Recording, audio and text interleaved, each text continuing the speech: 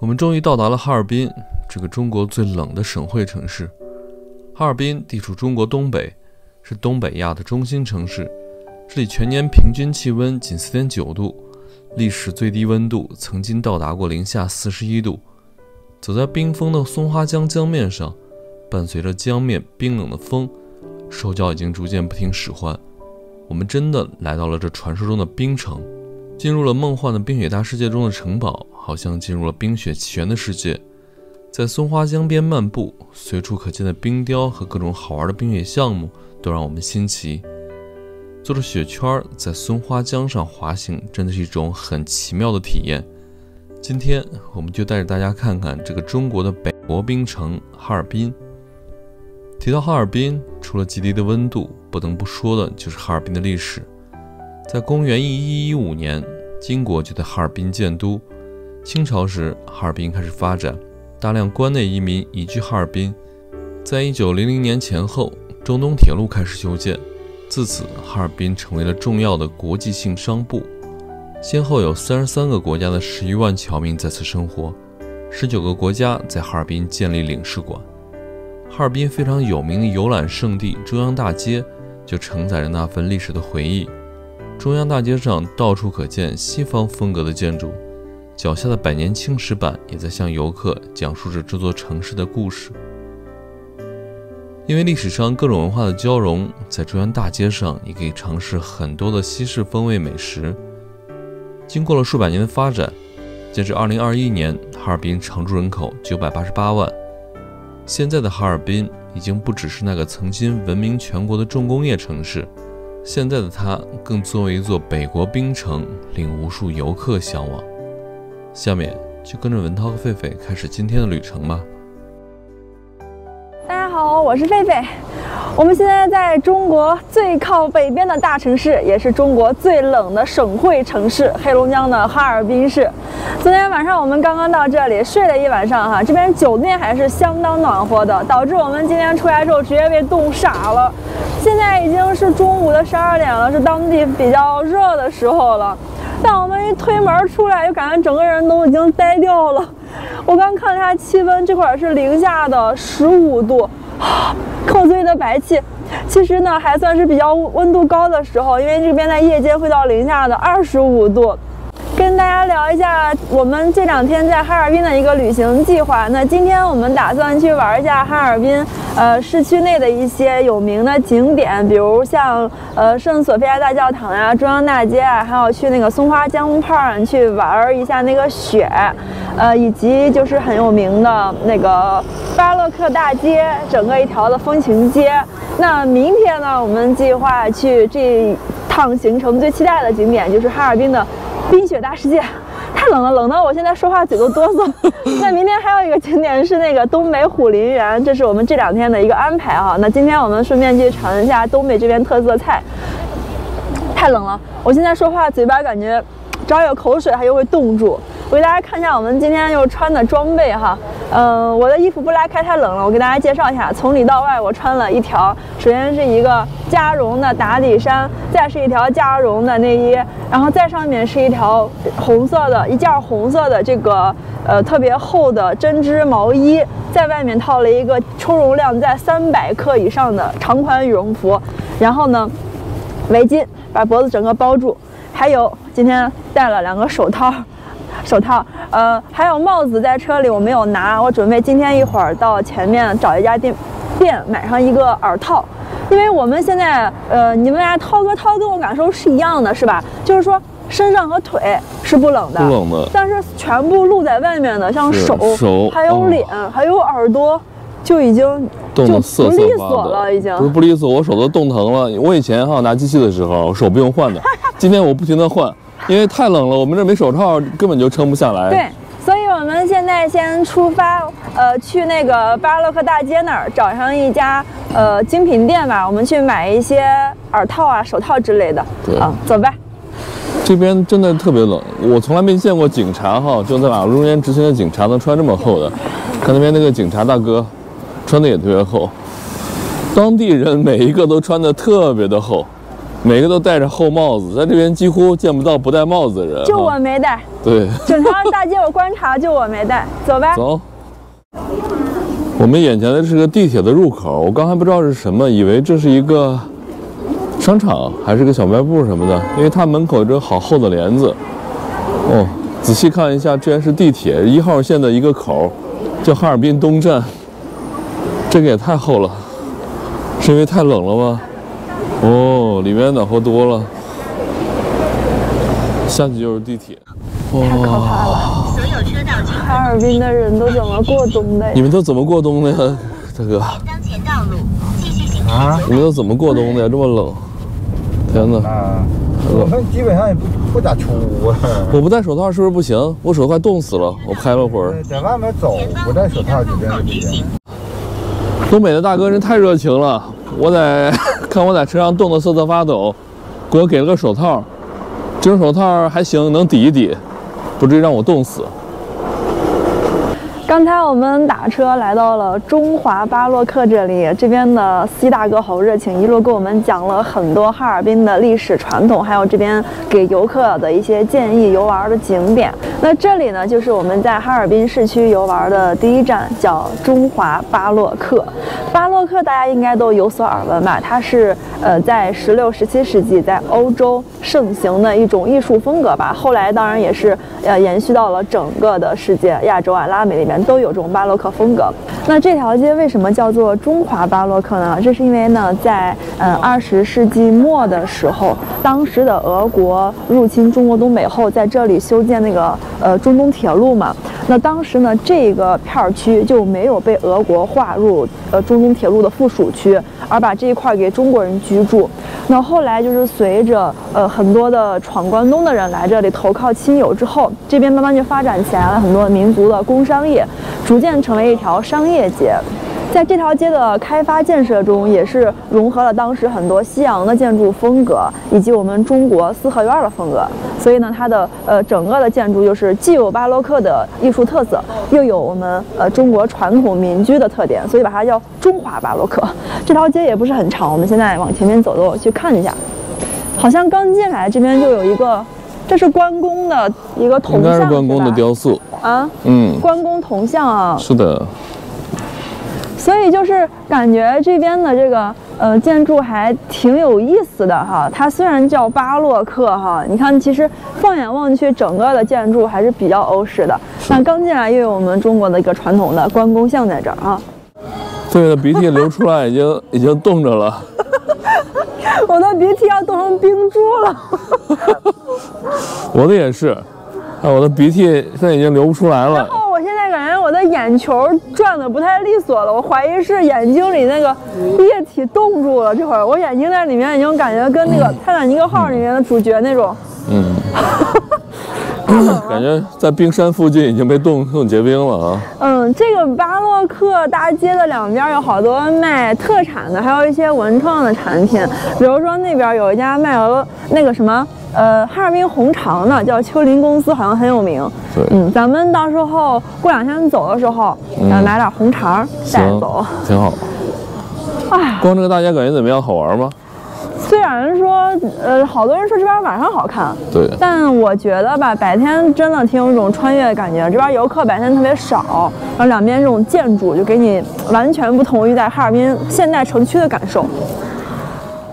狒狒看到一堆小朋友，还有一堆叔叔阿姨在这边玩冰椅，还有打陀螺什么的，也想玩。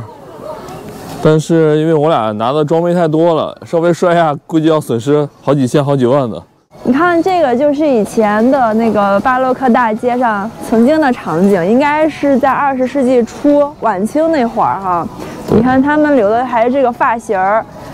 坐在大街上喝茶的场景，但我觉得这个场景只可能出现在夏季，冬季我相信没有人会坐在大街上喝茶的。你看茶都已经变成了那个什么了，冰棒了。挺好。哇，终于有太阳了！这边是美食一条街，中华巴洛克地区的美食一条街，好多的冰糖葫芦。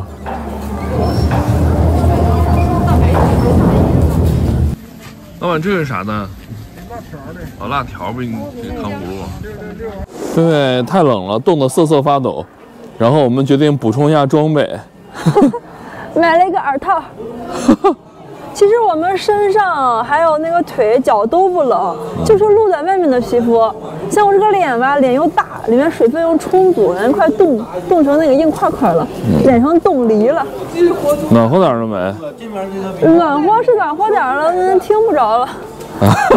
我就说你刚才跟我说话声音那么大，就是听不着了。我说怎么忽然声音那么大？我还很奇怪。我现在听不见外面的声音了。哦，可以的，为了暖和点儿，不错了。挺好看的这个。我决定了哈，从明天开始，我就不洗脸、不洗头，也不化妆了。反正明天开始，我就把那个雷锋帽、小熊帽什么网头上全部捂紧，只露2个眼睛。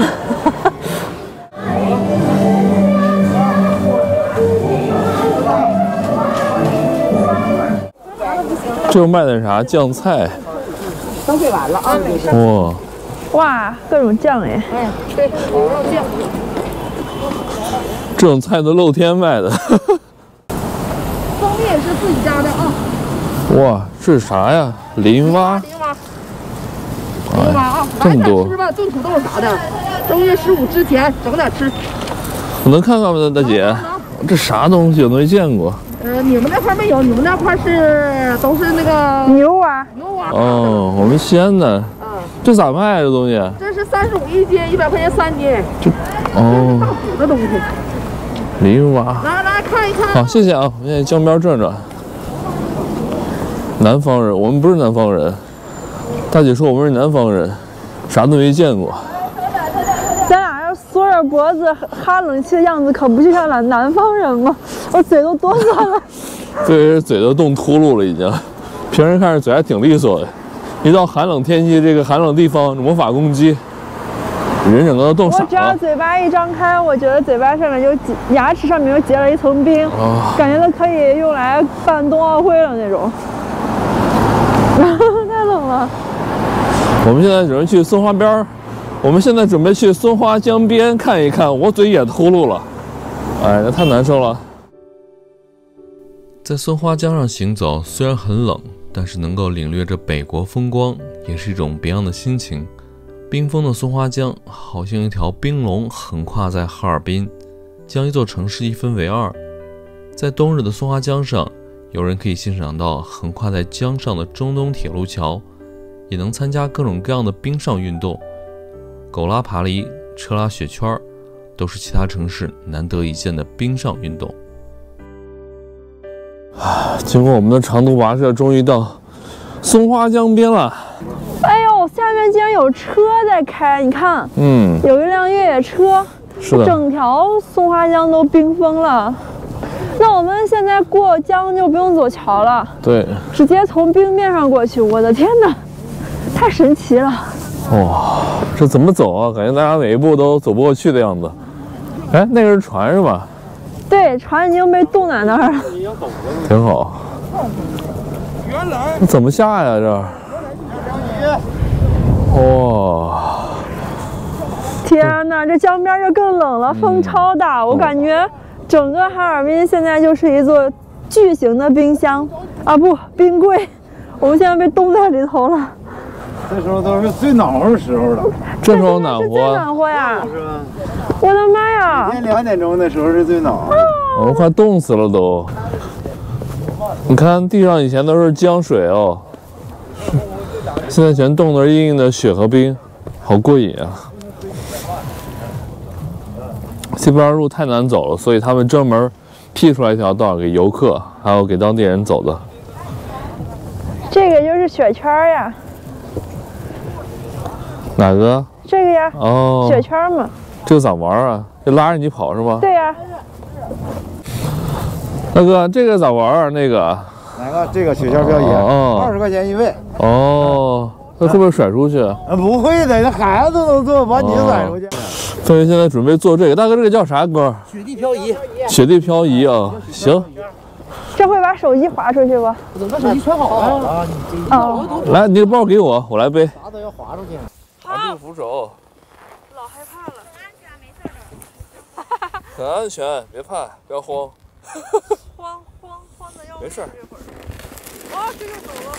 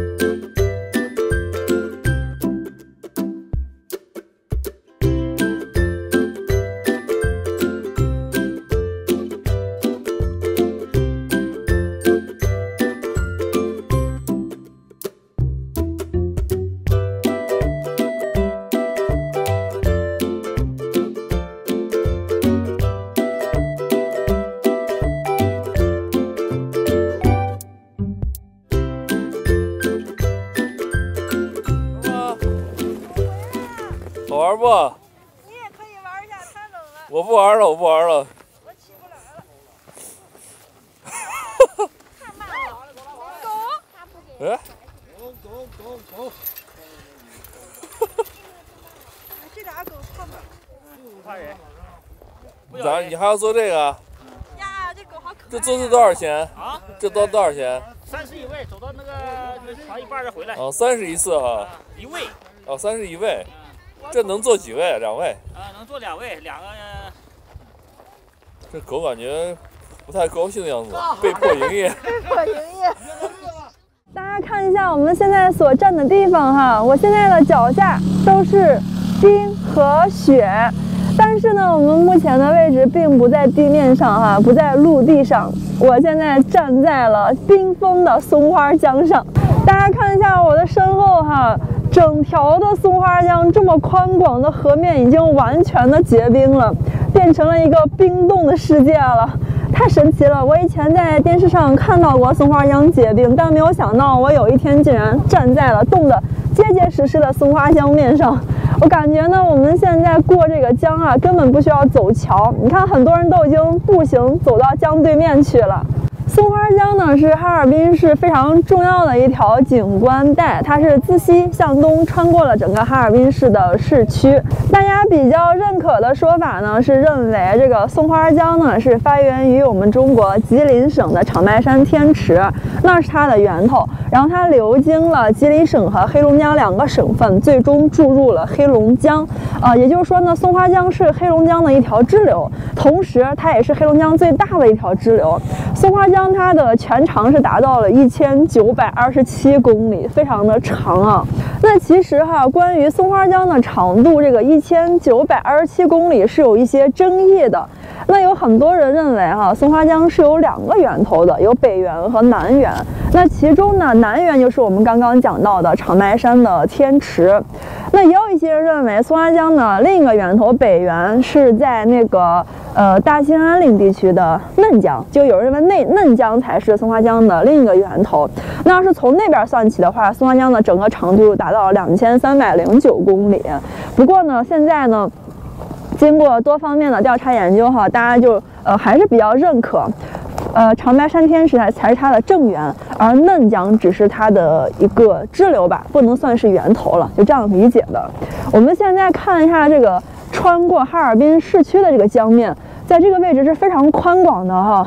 你看一下，从我们这儿到河对岸，整个白白的这一片儿，虽然没有一个很准确的数据，但是我目测这个距离应该最少在2公里以上，因为这个江它结冰之后全是白的，对人视觉又造成误判了，我觉得啊。对，而且它这个江中间是有几个岛的，所以我们看不到眼前的是对岸还是岛。那边基本上到头了，就冒着烟那个烟囱那个位置了。是的。哇，我们现在走在这个江面上，风还是超级大的，太冷了。刚才刮了一堆的雪过来，就雪哗哗哗的糊在狒狒的衣服上。有点像那个新疆阿勒泰风吹雪路段，就这样子的。妈呀，我感觉现在我的鼻涕已经变成了2根冰柱了。狒狒为什么拿围巾把脸围起来哈？因为这边风吹脸实在太疼了。对，这个江边有温度比城区还要再低几度，我们现在感觉这个脸啊，真的已经没有知觉了。对。今天我和文涛都已经把那个羊绒袜穿上了，但是脚还是稍微有一点点凉。我觉得羊绒袜单独是不行的，得套2双，再加一个雪地靴才可以。总之呢，我俩已经把我们这次来东北最后的装备基本上都套上了。文涛穿的是一条羊绒裤，特别厚，我下面也是一条加绒的打底裤。那大家可以再看一下我手指的这个方向哈，看到后面有一座桥，上面那个有拉锁的那个是公路，然后在下面稍微低一点的这个就是铁路桥，这就是曾经的中东铁路桥。大家知道呢，在19世纪末的时候啊，沙俄入侵了我们中国东北这一片儿，那当时呢，他们就在这边去修这个铁路。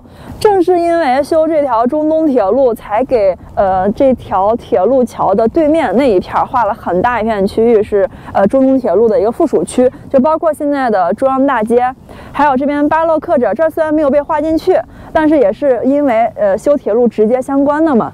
所以呢，现在整个哈尔滨市区内大部分的这种上世纪的旅游这种景点都是跟这条铁路相关的。那我们现在就顺着这条江，我们不走江岸了，我们就在江底下去往铁路桥那个方向走走吧，走吧。我们现在就不走上面了，不走两岸了，因为这个第一次在江上走还是挺刺激的。我们决定感受一下东北最寒冷的天气，在冻得最实的河里面玩一玩，转一转。看一看这个河，哎，狒狒，你说这个河冻得多少米深？这个河边上的冰，我不知道，我感觉特别深。你看那个汽车都在上面能随便开，对，还有岸边停了一个船，已经被彻底的冻死在江边上了。是的，那个坝到2吨呢，所以这个感觉至少有5-6米了吧？对，现在是阳历的2月初嘛，我听当地的那个司机大哥说，这个江差不多要到3月份。对，就还冻着，但是当地就不允许居民再下水了，因为有一些地方可能已经变薄，比如江中心的位置。是，但是整个2月份还是大家可以毫无顾忌在上面行走的。我跟狒狒刚走到这边，把我俩吓死了，因为下面全都是透明的冰，可以看到里面好透明的江水，对，里面好深啊。哎呀，这一片的松花江面上没有被雪盖着，然后有一个透明的能看到江底的，这有点害怕呢。啊，这就是松花江上的落日，太阳马上就要落山了。现在2点钟，大概4点多就落山了。我看4点50落山。按照惯例，又到了狒狒唱歌的时间了。我在西藏唱过青藏高原和天路，在新疆的塔克拉玛干沙漠里唱过热情的沙漠。那来到这儿了，该唱什么呢？哎，秧歌先扭起来。我刚刚突然想到一首歌，但我说唱一句：我的家在东北松花江上嘞，那里有漫山遍野大豆高粱。我这个秧歌都扭着滑起来了，这冰太滑了，别乱扭。哎呀，太冷了！你刚刚唱歌，我以为你要唱2人转呢。2人转啊，我也会唱一句啊。嗯。猪八戒公出2龙垫儿呀。你从哪儿学的？倒是都是电视上学的。哇！所以说刚才看到好多人从旁边下来，就全摔倒了。对，这个楼梯也不好上的。因为有很多是我们这种外地人来了，根本不知道这个冰雪的险恶。对。刚才我们碰到了一家4口啊，是从那个浙江过来的。他们就大人冻得都够呛，但小孩超开心，趴在地上就把那些雪全部打开，去看透明的冰面下面是什么。是，小孩真是童年的乐趣。最冷的就在江上冰面上哈，脚都冻住了，对，脚都冻硬了，哎呀，太冷了。再给大家说一下东北有多冷。我们的大疆麦克风才买的，大概买了1周时间，用了3-4次，在别的地儿都好好的。刚才狒狒做那个雪橇呢，直接给冻得已经失灵了。哎呀，太冷了！哇，这狗子穿这么厚。狒狒这个围脖哈出来的气已经结冰了，硬了。我说我围脖怎么自己站起来了？原来我哈出来的热气然后结冰了，整个已经不能戴了，越戴越冷了。这个耳套竟然救了狒狒的命啊！哇，文涛现在脸完全就是红的，哦，耳套也结冰了。好吧。哎呀，咱俩别回去，两个人耳朵都要截肢了，结耳朵了。截耳朵了。我们现在快要走到中东铁路桥下了，在桥下面发现了一块石碑，是一个指路标的。像这一边就是属于道外区，那这边写的是道里区。我这一侧写的是松北区。就大家知道吗？哈尔滨市有几个区，道里、道外和松北。松北就是松花江的北边，然后呢，道里道外就是以这个中东铁路桥为分界的，这样分的。像我们刚去的那个巴勒克大街就属于道外，前面的中央大街就属于道里。我们现在已经顺着楼梯来到了中东铁路桥的上面。其实我们刚刚在下面看到有那个高铁过的是那座新桥，而我们现在踩的就是老桥。这座桥呢是建于19世纪末20世纪初的时候，当时呢是由沙俄主持修建的。在沙俄入侵我们中国的东北之后呢，他们为了掠夺东北的资源，修建了这一条铁路，是专门来拉这边的一些矿产呀，还有一些木材的。这条铁路呢，也是可以通到我们熟悉的齐齐哈尔和满洲里那边。而这两个城市呢，就是因为这条铁路的修建而逐渐兴起的。中东铁路呢，顾名思义哈，就指的是中国东部或者中国的东北。最早呢，它的控制权是由沙俄控制的，但后来呢，因为俄国在日俄战争中失败之后呢，这条铁路又由日本控制了，那会儿好像改名叫中国东部省，大概是这样一个名称啊。现在呢，我们从那个桥那头上去走一走这座铁桥，看一看啊。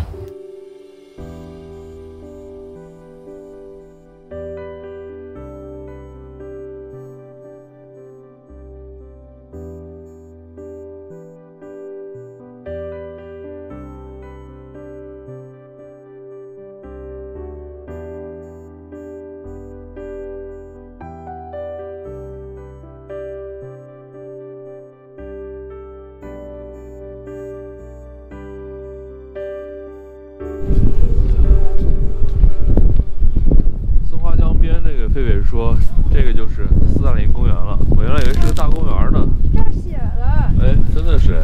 斯大林公园。哦。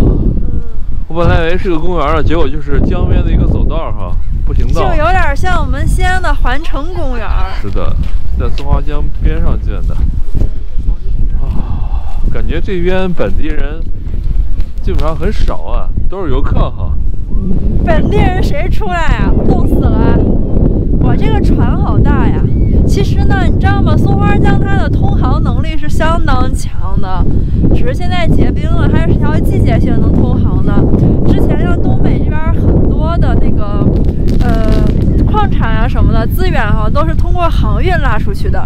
因为松花江最后是流入黑龙江了，黑龙江以前就是我们国家的内河嘛，黑龙江是直接入海的，所以这边的松花江东西直接可以运到海边的。冰还是这是冰吗？不知道哎，好像是冰。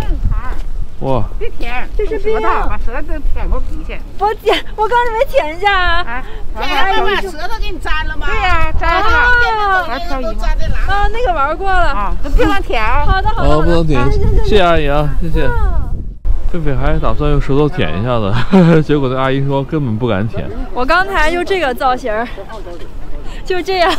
我刚准备说这是冰吗？准备舔一下，然后那个阿姨说千万不要舔，这种天气下你的舌头秒钟就给你冻在上头了。对，哇，这真的是冰啊！我还以为是那种塑料啥的。是吗？真的会动吗？肯定了呀。我拿手摸一下，我看。我把脸贴一下。哇，好冷好冷。你的脸现在已经冻得通红了。谁的脸？你的脸。你也一样啊。是吗？哦，我们在哈尔滨第一次看到冰雕了。这个叫音乐之城，还有嘉年华，好多的人啊，感觉要排队进去呢。这个应该叫雪雕吧？哦，对，雪雕，没有冰哈。啊，这个兔子不错呀。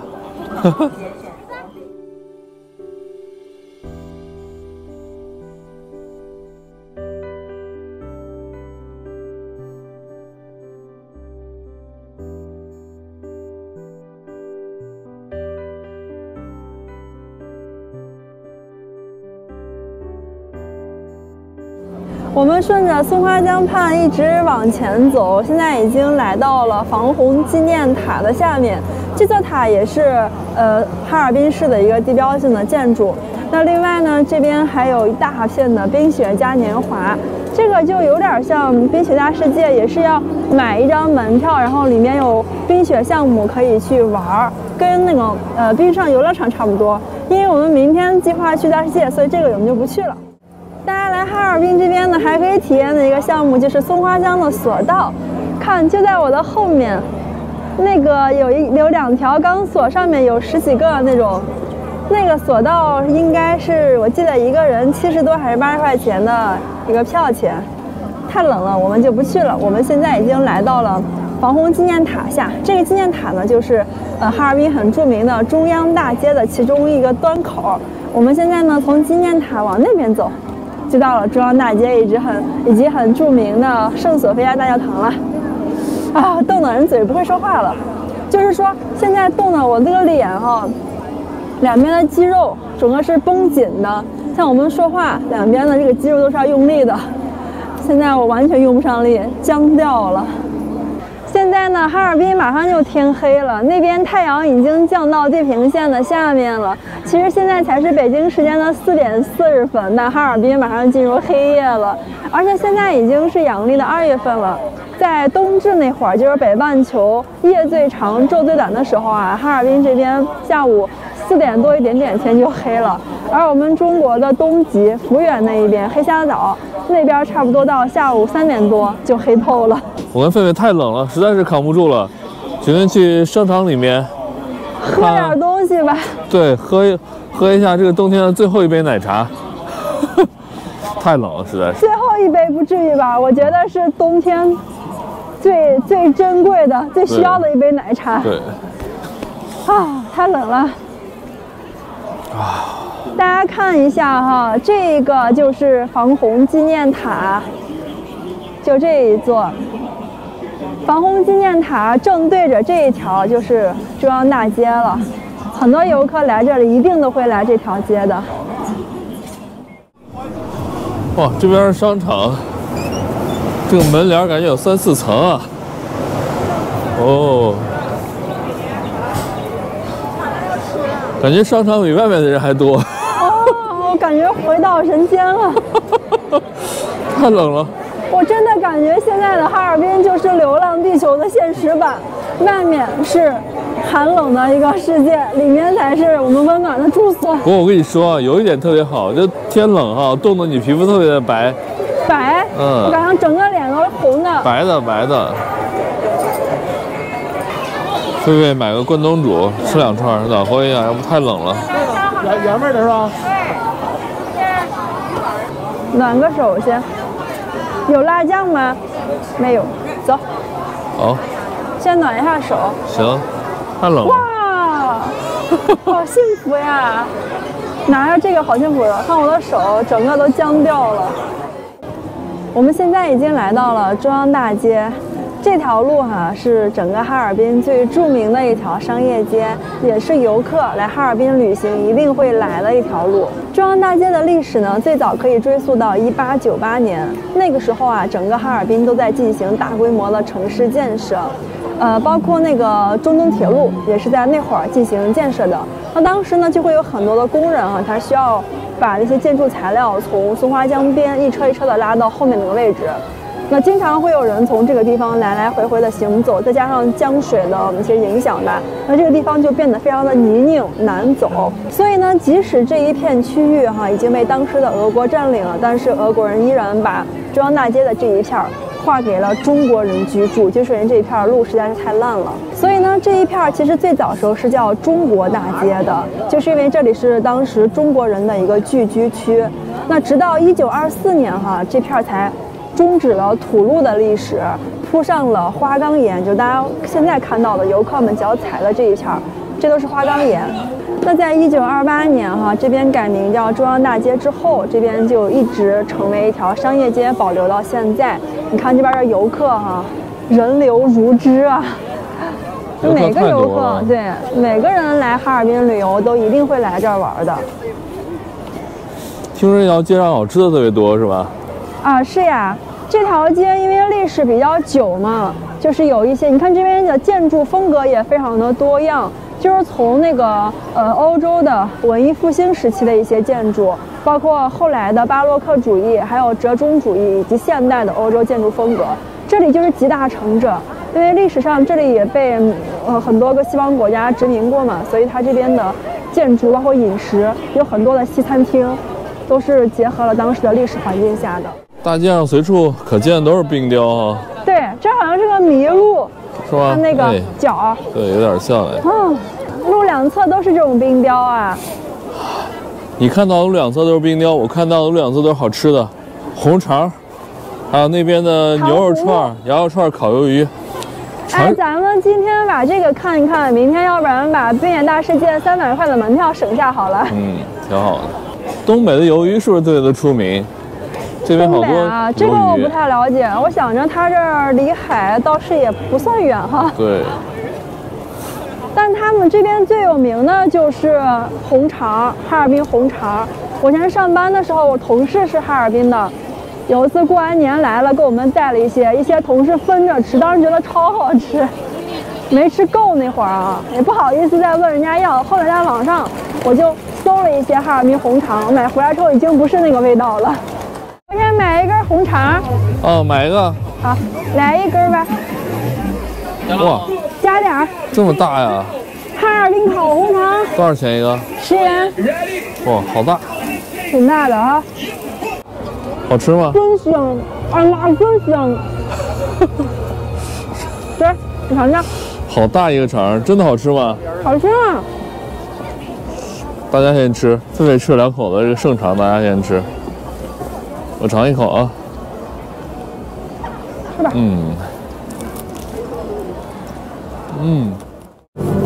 红肠好吃吗？好吃哎！我快被辣死了，好辣呀！哎呀，你看那个店是不是俄罗斯人开的呀？安德烈维奇的店。安德烈维奇这边好多俄罗斯的店，可能传承下来的。哎，这有一个中俄边民互贸商品市场呢。是的，很多俄罗斯人在这边做生意嘛。哦。哇，这人山人海啊！这已经过完年了，怎么还这么多人？哇，万国洋行。哦，一看就是打卡地啊。对。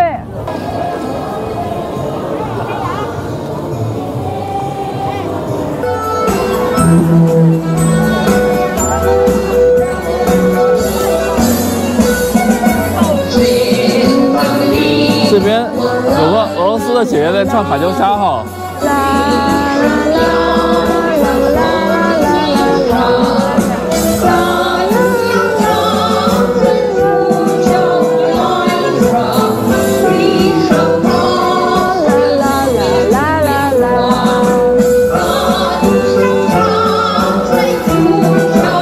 好像是一位俄罗斯的姐姐妹妹。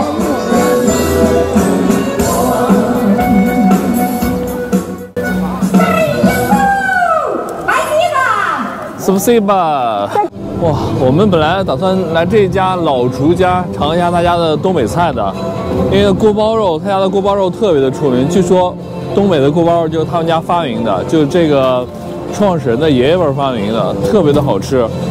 所以现在已经才6点钟哈，这个餐厅已经排不到号了，不能去餐厅吃了。我俩刚才坐电梯上了他们家3楼的大厅了，然后广播在通知，今天已经没有号，所有号都没有了。所以现在很多游客为了吃一口啊，在这儿窗口这儿排着，就是这种可以外带的。对他家哈，就是锅包肉，因为特别出名嘛，很多人都专门来这吃。创始菜嘛，是吧？对。窗口就只卖锅包肉，好多人买一份就带走了。是的。走吧，我们找别的吃吧，一样的。没关系，其实东北很多人说是锅包肉在哪儿吃都好吃啊。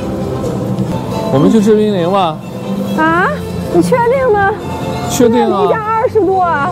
来都来了，肯定要尝这个最好吃的冰淇淋啊！我的个妈呀！我们俩今天又冷又饿的转了一天，涛哥说要请我吃一个好吃的，竟然是冰淇淋，我都没有勇气去吃。特别的有名。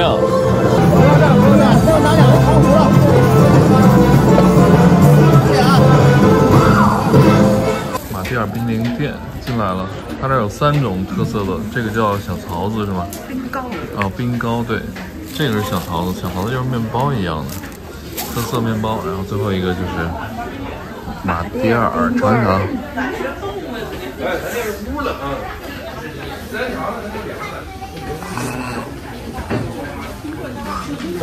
冻了1天了，吃冰棍什么感觉？